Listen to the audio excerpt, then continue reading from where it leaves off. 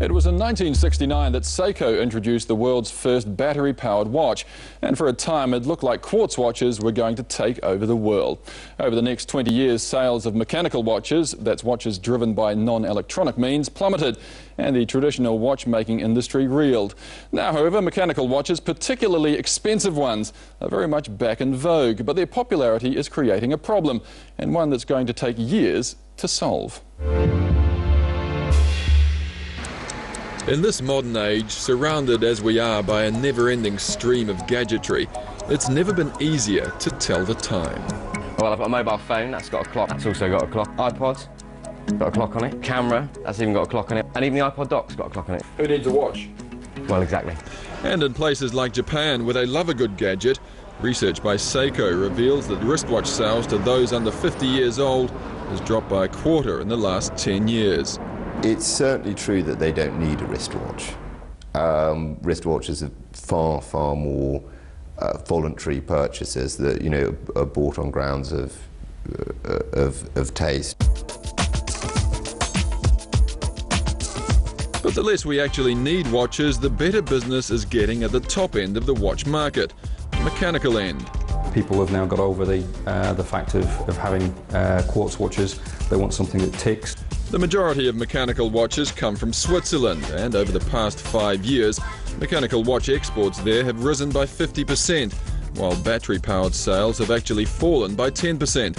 Overall exports were worth $12.4 billion last year in an industry that's raised itself from the dead. You go back to the early 80s when after the quartz revolution had happened,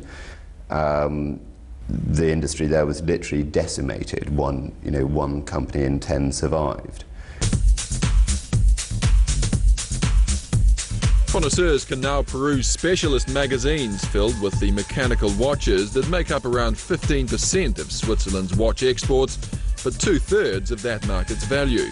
Yet as sales grow, so does one major problem: a chronic shortage of qualified watchmakers to service and repair them.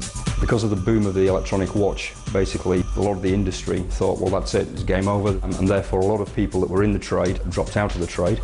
We're probably short worldwide by around about 2,500 watchmakers at this moment in time. Which is why these 12 young men are beavering away in Manchester, enrolled at one of 14 new schools worldwide, funded by 9 leading watch brands. Over a 2-year course, they'll learn the intricacies of working on timepieces that can have around 300 parts and find out whether they've got the crucial qualities demanded by the profession. Patience, definitely. You need to be,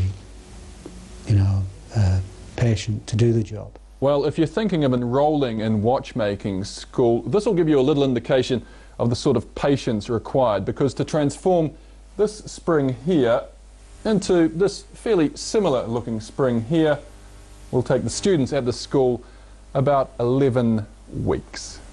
Now myself, I'd probably do a bit of watchmaking just for the novelty of sitting at a desk worth $60,000. But really, what exactly is the attraction? It's a challenge. Everything's very tiny. You need to learn the techniques to work at very small tolerances. You can look at something and say, I've made that. It's a good feeling of satisfaction. I wouldn't call it sexy, no. It's a job. How many jobs are sexy? Not too many, I don't reckon. Sexy or not, are these fellows competent enough to accurately assess the quality of my own personal wristwatch? Good watch? No. So he seems eminently qualified, and it's hoped that gradually these chaps will start making inroads into the growing servicing delays watch owners face. At peak times, it can go as high as 12, 14 weeks, and that's really increased over the last 4 or 5 years. But even with these delays, and despite so-called credit crunches and concerns about the global economy, this October Swiss watchmakers experienced record exports, up 12% on last year. It doesn't just display your wealth, but it displays your taste. And the great thing about it is it actually requires an audience to understand that. So the demand keeps rising.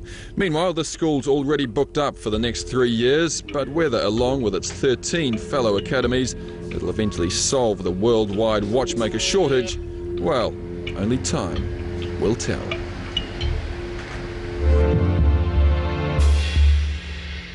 Switzerland is the leading exporter of wristwatches, exporting about double its nearest rival, Hong Kong. Over 40% of Switzerland's exports go to Asia, about a third to Europe and a fifth to the USA.